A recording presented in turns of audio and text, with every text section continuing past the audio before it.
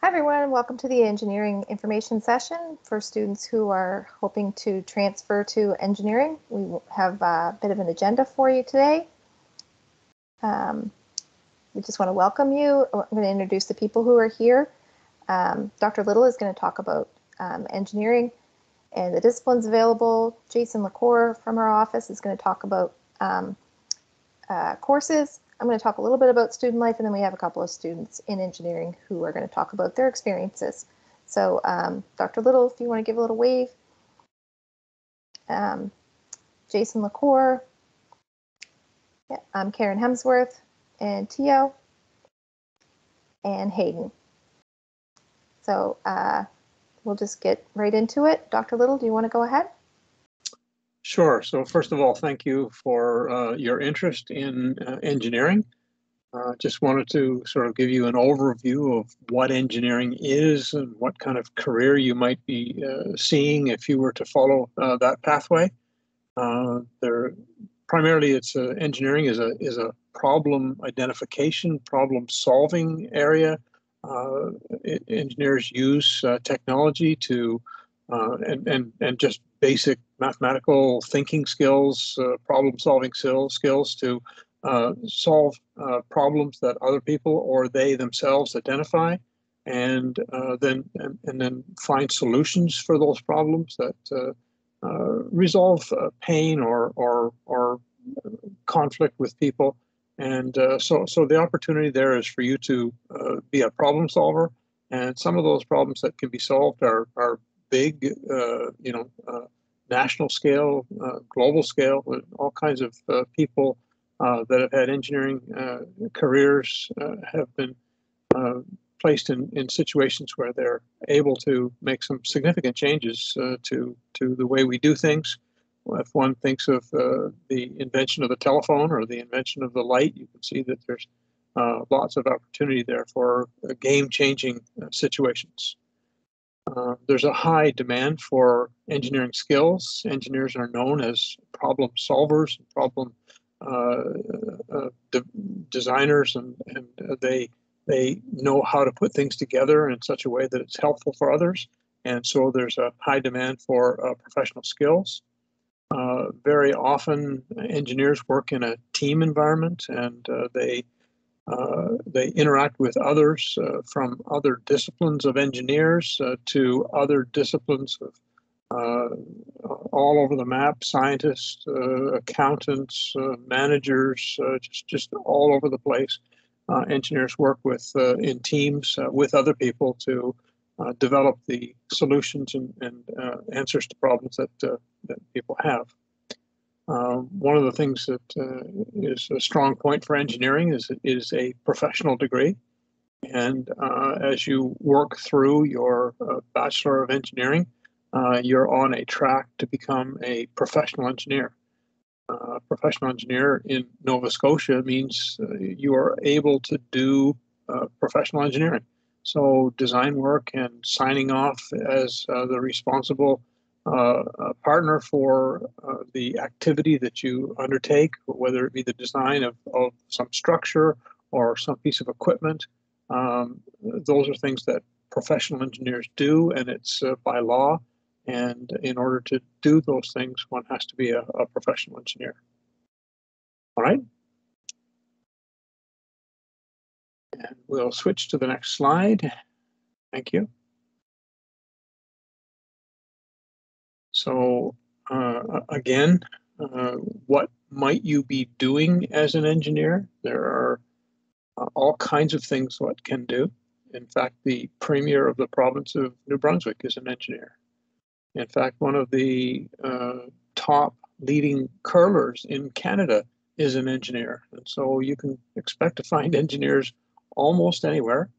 And many of them do professional engineering. Others of them have taken the problem-solving skill set that they've learned and apply it to all kinds of other situations. But certainly there is the area of designing components, designing pieces of equipment, designing processes, designing activities, designing maintenance routines, all kinds of design activities where you're thinking through a problem and you're working out a solution or a process that leads to a solution. So there's the design aspect of engineering. Clearly, engineers are found in maintenance and in operations, making things work, making factories do what they should do, making weight lines for surgery work properly. Engineers are involved in all these different aspects of just functioning. All right, and we go from there. There's sales and marketing. Engineers, especially for technical equipment and uh, things like that, engineers are involved in that as well. Lots of engineers do consulting. There's I've maybe put consulting and entrepreneurship together. Engineers are involved when they have good ideas, and those ideas are of interest to other people.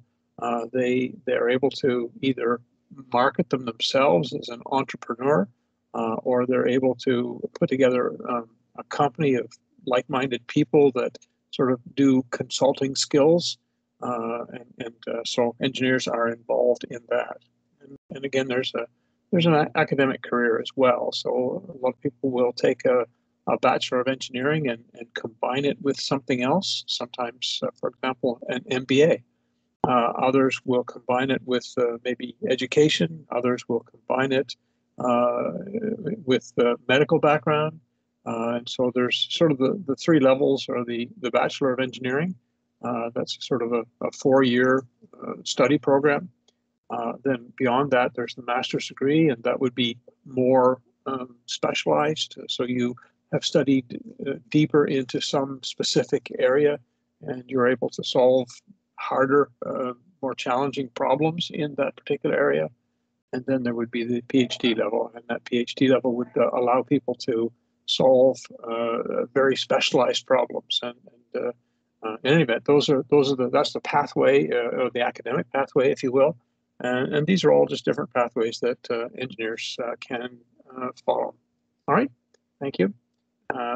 When we look at Dalhousie University, we offer these 6 disciplines in engineering. And each of these various disciplines would have areas of specialization. So, for example, in electrical engineering, you can study to just do the general electrical engineering activities, or you can specialize in computer engineering. For example, civil engineering. There's the earth and the environment stream, and then there's the infrastructure stream. So each of these various disciplines, chemical engineering, electrical engineering, industrial engineering, civil, environmental, and mechanical, would all have a core set of courses, and somewhere in the 4th year, you would specialize by taking up to 5, 6 elective courses, which would allow you to do some degree of specialization in a particular area that you might be interested in. All right. So just some interesting facts, if you will. We talked about the Bachelor of Engineering. That's the first degree. That's the one that puts you on the path to be eligible for professional licensure. And we have at Dalhousie an accredited program, and that accreditation is by a national standard. And when we meet that standard, that allows our students to follow the engineering training pathway to professional engineering. At Dalhousie, when you enter the program, you enter as just in the general engineering field. You're not discipline specific.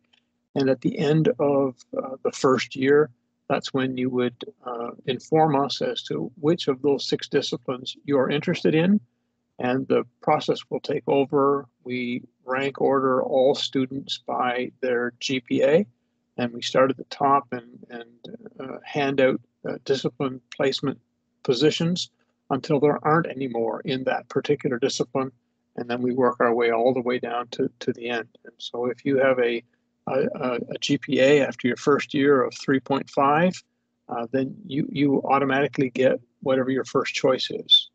And it is a competitive process. And so the higher your GPA, the better it is for you to be likely to get your first choice.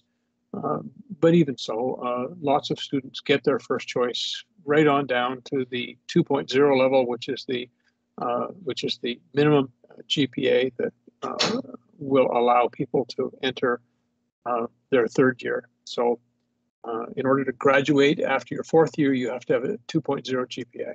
In order to transition from second year to third year, you have to have a 2.0 GPA. And because we have an associate university system, and so there's a lot of students that come into us from the agricultural campus in Truro, from Acadia, from St. Francis, from Cape Breton University, from St. Mary's.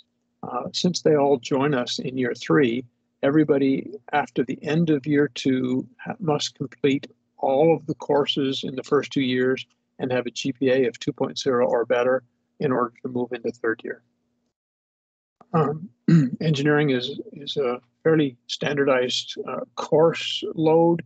Not many electives associated with it, particularly in the first 3 years. There are very few electives available to you. In the fourth year, there is some room for specialization in the particular discipline that you're interested in. But for the most part, you will be taking either 5 or 6 courses a term. So it's a pretty heavy workload. It can be spread over longer time periods if that's what your desire is, and that's what you feel more comfortable doing. But for the sort of a typical student, it takes somewhere between 4 and 5 years to finish their specific discipline with the BEng degree. And so you can see that it's 138 credit hours, so it's kind of like an honors program where your specialization is the discipline that you have chosen, and then we'll continue on with that. All right, so I'll leave that with you. If you have other questions, we can have time at the end, or you can give us a shout at engineering@dal.ca, and I'm going to turn it over to Jason, and he'll take you from there.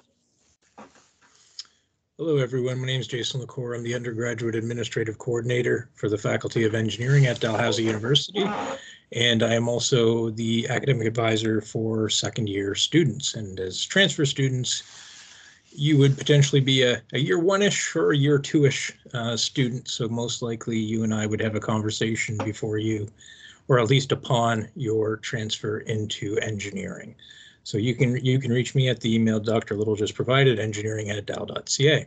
So Dr. Little gave you kind of the big overview of the engineering program. I'm going to dig down into the weeds quite a bit here and talk about things that you, as a first year or second year or even third year Dalhousie student in the Faculty of Science or the Faculty of Arts or Computer Science, discuss some of the courses you may have already taken that can count towards your engineering degree. Now, when it comes to applying to engineering, there's basically 2 categories we look at to determine eligibility. The first is your GPA so far at Dalhousie. In order to be eligible to transfer to engineering, you need to have a cumulative GPA of 2.50 or higher. So that is a firm requirement. If your GPA is below 2.5, they will not allow you to transfer to engineering. And then the other thing that you need to have done is satisfy the high school requirements for admission to engineering. Now that can either be done via high school, or maybe you didn't do physics in high school, but you decide, you know what, I'm going to take physics 1190 or 1290 here at Dalhousie. So in some combination of high school and university level courses, you need to satisfy the requirements there that I've listed on the screen: academic English, pre-cal math 12, academic chemistry 12, academic physics 12, and then 1 additional academic subject. Many of you will have completed those, as I said, either in high school or in the university. If you haven't, there is still a possibility of transferring to engineering. You just have to maybe contact what used to be known as the College of Continuing Education at Dalhousie. I apologize, I lost the name of that organization. Maybe Karen will say it when she pops on. Open learning. Thank you. The Faculty of Open Learning. Thank you, Dr. Little. They offer university prep courses that could help you satisfy these requirements if you don't currently meet them, but you want to go on and do engineering. So a lot of you will have taken in the course of your studies here at Dalhousie a writing course. And a writing course, I've got a ton of them listed down there below, and there are actually more than that list.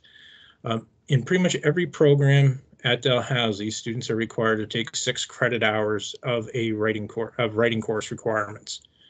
So if you're in the Bachelor of Science or the Bachelor of Arts programs, there's a very good chance that we can use one of the writing courses that you may have taken for your degree.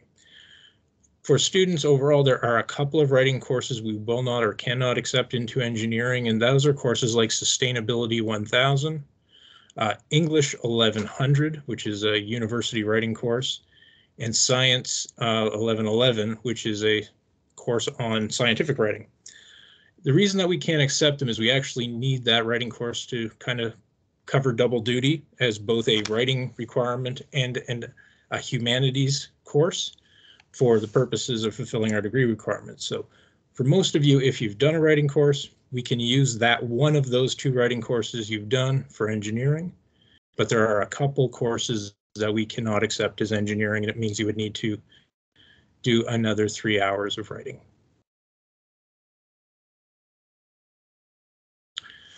Now, for many of you in the Bachelor of Science, you may have taken either first-year physics or first-year chemistry or both.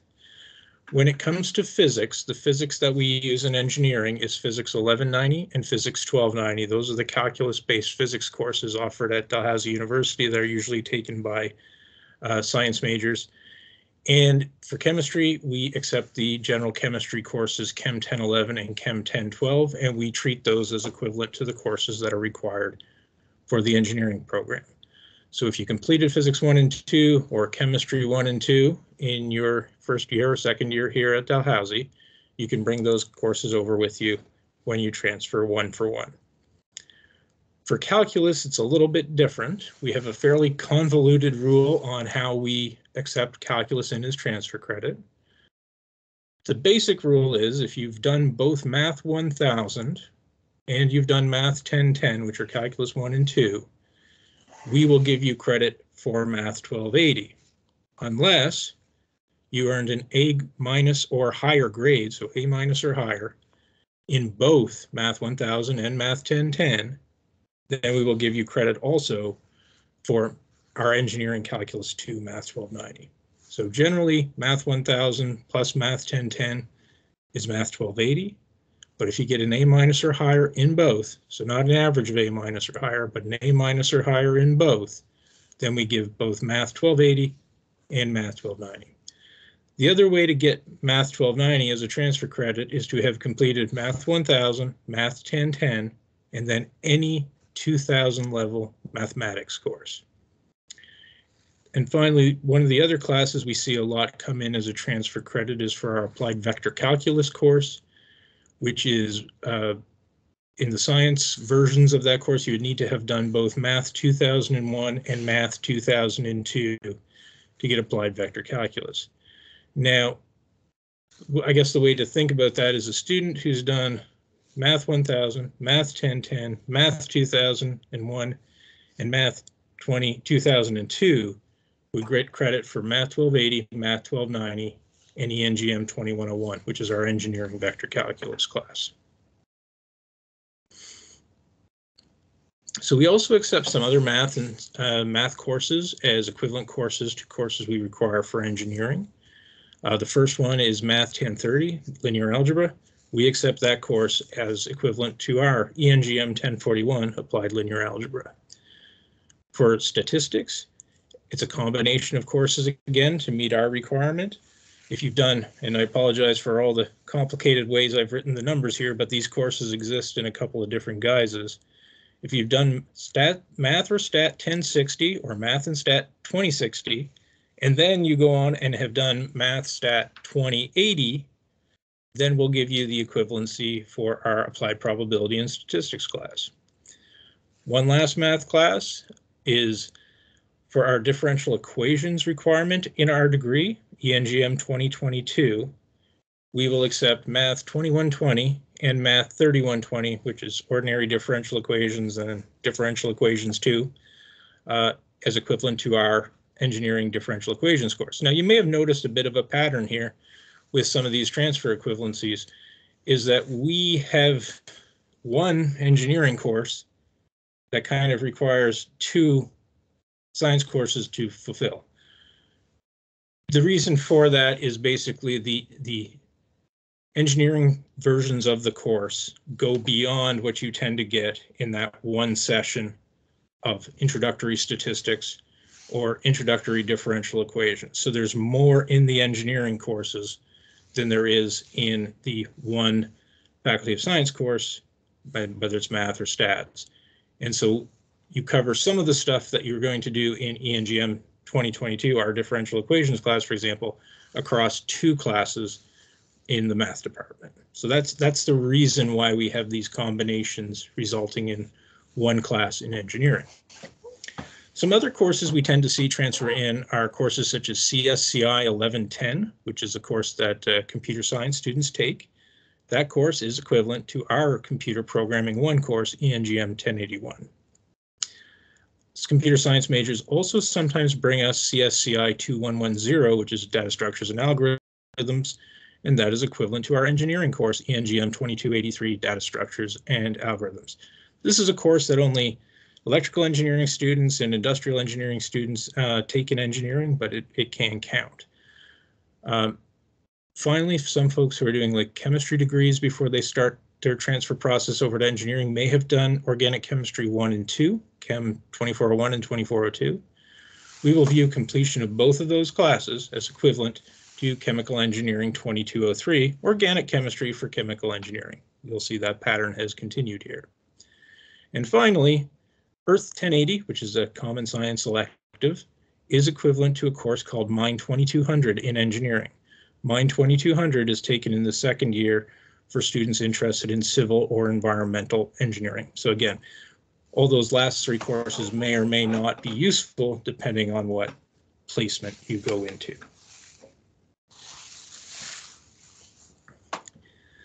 So as you can see, there's a bunch of classes that will transfer into engineering, and then there's a bunch of classes that you've probably taken that probably don't have a home to go to in engineering. So of the 138 credit hours in the engineering degree, 3 credit hours of those are the Writing 1 requirement that we mentioned you probably have transfer credit for. Then there's a mandatory Writing 2 class called History 1971 that I guarantee you have not taken if you're considering a transfer to engineering. Then in some of the upper division programs, so in electrical and mechanical, for example, there's a 3-hour humanities requirement. So it's a humanities elective, which many of you will have taken a course that would probably satisfy that. But beyond that, everything else is either a physical sciences course, a mathematics course, or engineering math course rather, an engineering course, or an engineering technical elective in your years 3 and 4 program.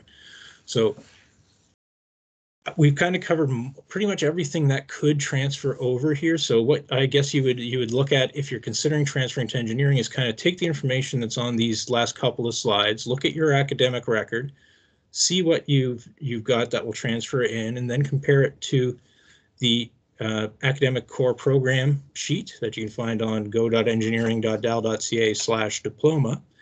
That'll take you to a direct link where you can look at the first 2 years of the engineering program, and you can see, what you've done and where you still need to go. After doing that, get in touch with me through engineering@dal.ca or one of the advisors in the Bissett Center, advising@dal.ca, and we can help you see, what your next couple of semesters will look like.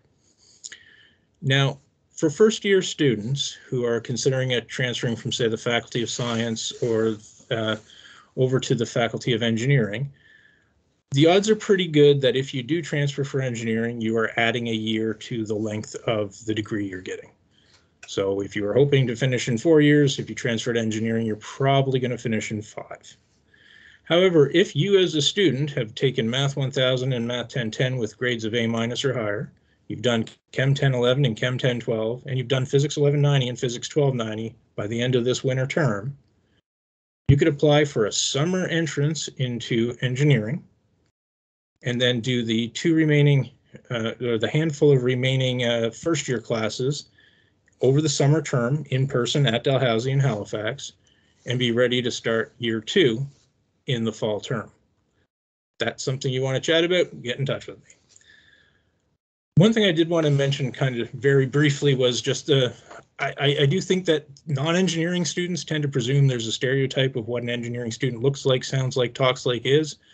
I have not found that to be the case. I have known basically every person of every background with every personality type in the engineering program since I have been here. That applies both to your faculty members as well as your potential fellow students in engineering. There's not one type of person who makes an engineer. Everybody has a pathway if designing, creating, and imagining and actually physically building a better world is what you want to do. So if you've looked at the transfer credit equivalencies, you've talked to me or talked to one of the advisors in the BIST Center, you're ready to apply, what do? Go to Dal Online. So this is where you go to register for courses and stuff like that. So just go there, click on the student menu, and then start or click on the admissions link in the student menu, and then start or complete an application. On the next screen, you click New. And then when it asks you to select your application type, you're going to say a Dal current / returning student, which is what you are. And then when you're finishing the academic process, you'll get to a point, and it should be fairly straightforward. And then when you get to planned course of study, what you want to be careful here of is to select Bachelor of Engineering. That's the Halifax engineering program. There is an option for a diploma in engineering. If you select that, you're going to Truro, which is wonderful and may be a great choice for you. Truro has a great little engineering program and a great little campus. You can do your first 2 years of engineering in Truro, transfer to Halifax, 4 years, 3, 4, and 5. So if you want to study engineering, start studying engineering in Halifax, it's Bachelor of Engineering, Truro, diploma in engineering. And then finish the application, hit submit, and off you go. If you meet the entrance requirements, you will be admitted to the program, assuming there's space. And I would direct you to, if you have questions about the specifics of the admissions process, contact admissions at dal.ca directly. They'll be able to help you. Thank you for your time.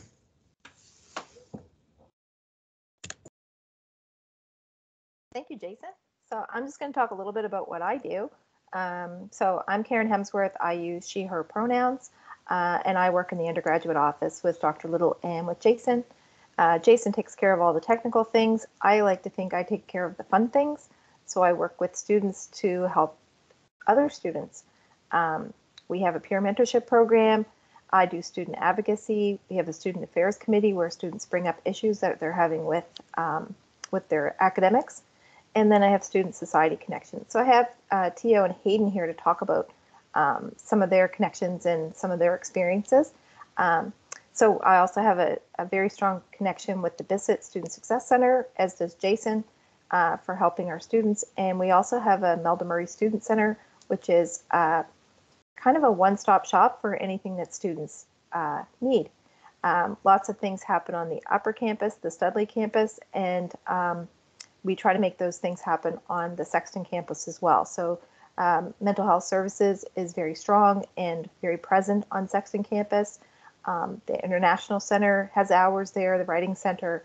And then Brooke, who runs the Melda Murray Center, she also has workshops on Excel and helping people with their resumes and job preparation, those sorts of things. So there are a whole crew of us here to help students do well. My whole job is to help students do well and help you succeed. So I have Tio is going to introduce herself and talk to you a little bit about her experience, and then Hayden's going to talk about his experience. Thanks. Thank you, Karen.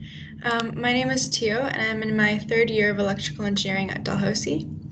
I like Dalhousie because of the sense of community that we have here through different societies like DES, which is the Dalhousie Engineering Society, which Hayden will talk a little bit more about.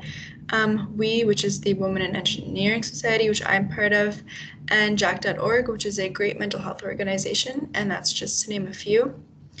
Another thing that I love about engineering is that I get to be creative, and something that I really like about Dalhousie is that as students we are given lots of opportunities to do that. For example, we have a makerspace on campus which has things like 3D printers and laser cutters and other CNCs which you can sign up for and use for free, and this is great for if you're working on your own projects or working on a school design project. We also have clubs like our Formula One team and the Dalhousie Space Systems Lab, which is literally building and sending a satellite into space, and the Dalhousie Microtransat team, who is building a small boat to sail across the Atlantic Ocean, and lots more. Personally, some of the ways that I've been involved are through the Women in Engineering Society, where I serve as vice president and have been a part of multiple WE-related events, such as Go Eng Girl, which is an annual outreach event for girls in grade school that might be looking to pursue engineering in the future, as well as the December 6th ceremony, where we have commemorated the lives of 14 women in engineering whose lives were lost at the massacre that happened over 30 years ago at École Polytechnique.